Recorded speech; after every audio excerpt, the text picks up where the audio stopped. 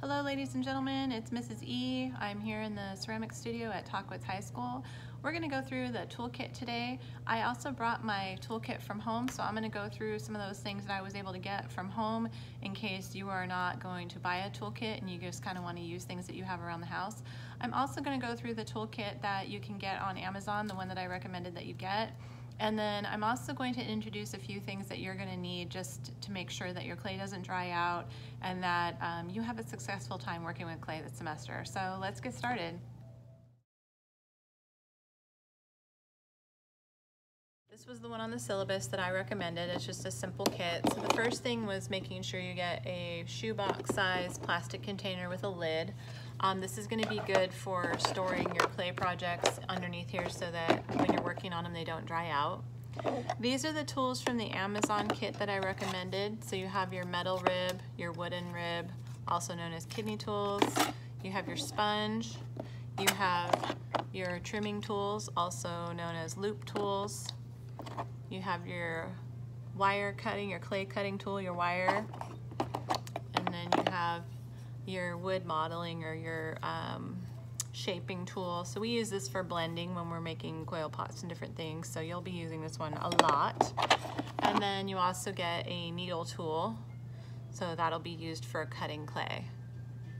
And then some of you, depending on if you get a different kit, every once in a while if you get a different kit, it'll come with like this little tool with like little wires on it for scoring as well. So that's your basic kit off of Amazon there.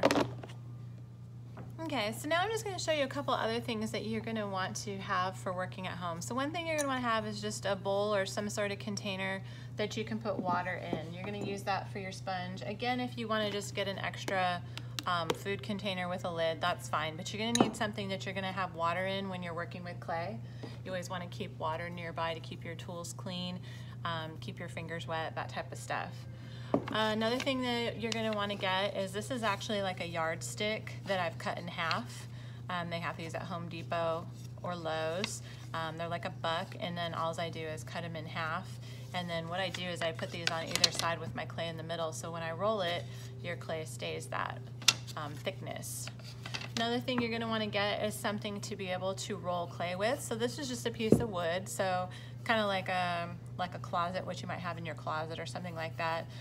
You can do a wood one, or this is just a piece of PVC that you use for like sprinkler pipe or plumbing. Again, these are super cheap. If you know anybody who does landscape or irrigation, a lot of times they have cutoffs. Just make sure that you want to make sure you sand the ends of these as well. And then I grab a bunch of stuff around my house. So like different things we use are like cookie cutters. These can be used to cut out fun shapes in clay when we make different things. If you have any foam stamps around your house, or again, I usually buy these on clearance at like Hobby Lobby, Walmart. I get them super cheap whenever I see them. So stamps are kind of a cool way to make some patterns in the clay as well. And then we also use fabric. So this was like from an old, I don't know, I think it was like a bathing suit cover-up or something, and I just cut it into pieces.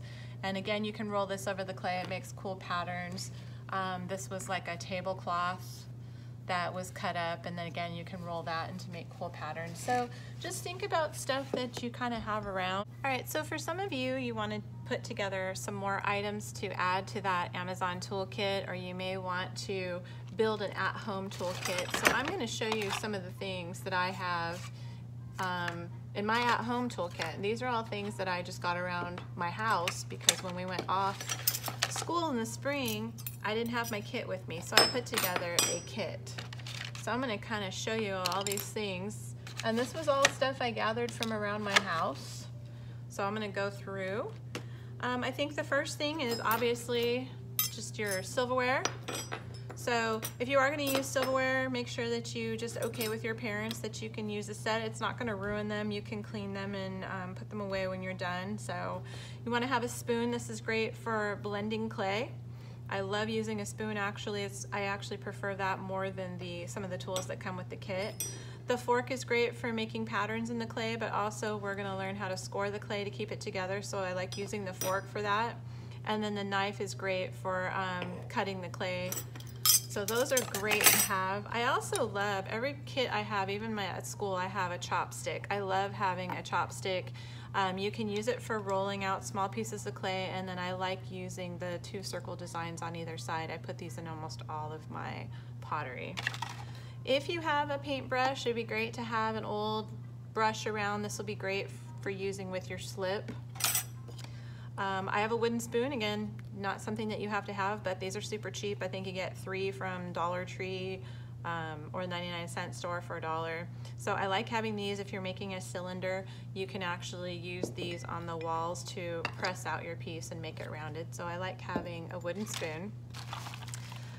Circle templates are something that we always use in class. I have a large container of circle templates, and we just collect different lids from different things.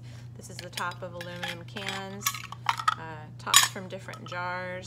So I just run them through the dishwasher, and then I collect them into a bag, and then I have circles of all different sizes for whatever I want to make.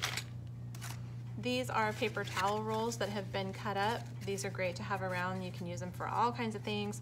I like to use them when I'm making my clay handles, because I will lay the handle down over the top of it and form it. It will kind of keep its shape while it's drying until I can put the handle onto my pieces of pottery. So these are great to have. That's just one use, but I'm sure you can use them for all kinds of things. Sponges, you definitely want to have sponges. These are just kitchen sponges. You can cut them up into whatever sizes you like to work with.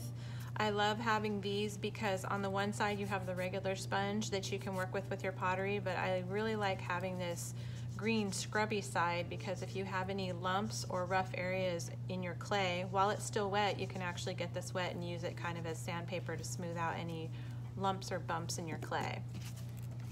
And then my kit also has a bunch of mason jars. I use these as forms. I'll use paper. Again, make sure you have some paper. It can be junk mail, it can be printer paper, newspaper. So I will measure out some pieces of paper and make templates that will fit around. You can use mason jars, old cups, old cans, bottles, whatever you want. And these are great because this is the size I actually make my coffee cups with. So anything, again, whatever you have around the house that you can use. I just happen to have a boatload of these. Tools from the garage are kind of cool. Again, make sure if you're borrowing tools that you're asking and you're putting them back where they go. You don't want to upset anybody, but especially if Dad's trying to fix something, you can't find his tools. I love these hex wrenches. They have these cool patterns on the edges. And so again, I use these to make a lot of repetitive patterns into my pottery. And because these tools, they have all different sizes. So I like having these. Again, you can find all kinds of stuff around your house and experiment with clay and see what kind of patterns you can make. Old gift cards. Definitely make sure if you have old gift cards that you use, save them. This is basically like the metal rib that you saw on the video that we looked at on the Amazon toolkit. This is just like that. I just took a gift card and I just cut that shape. You can cut all kinds of shapes into these gift cards to make all different kinds of patterns. So if you have these, definitely save them. You can make all kinds of stuff out of these. I think I already showed you the food containers for the slip. So save any old food containers. You can use them for slip, water, whatever you want. I like to have a rag or a towel to be able to wipe off my hands while I'm working, because sometimes your hands will get muddy, and especially if you're working at home, you may have to stop what you're doing and go onto the phone or whatever. Have a rag nearby that you can wipe your hands off on. You also want to have a piece of fabric.